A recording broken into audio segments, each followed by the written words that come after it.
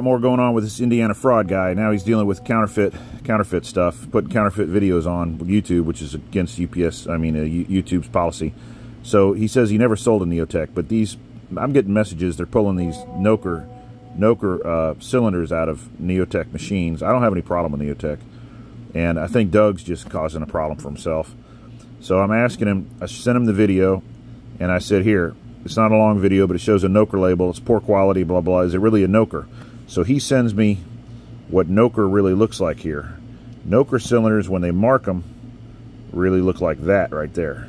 That's their Noker emblem on the cylinders that they mark. Now, I got a bunch of cylinders from the 3-year-old Noker chainsaws out of mine, and they're not marked.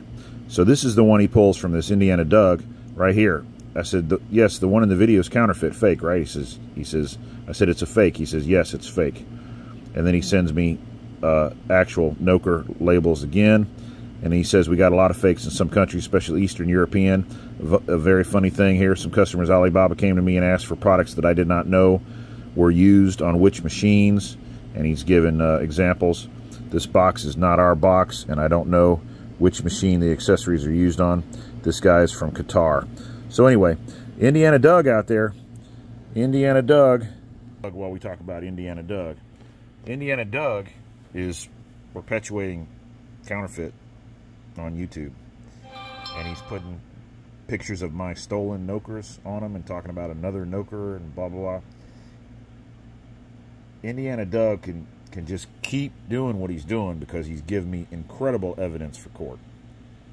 So, you know, I think the guy's in over his head on this one. The serial numbers, just like he said, the camera doesn't lie. They got stolen chainsaws. They did a fraud review. Everything in that review that was negative was a lie. The cylinders were swapped. I can show that. There's criminal investigations going on in 2 states. This is a bad deal.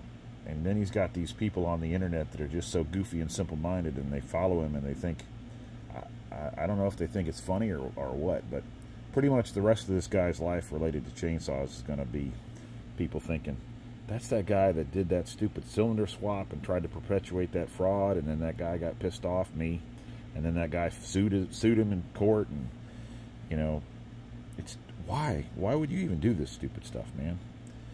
Anyway, like, subscribe, share, thumbs up, look at the story on the stolen chainsaws. Take care.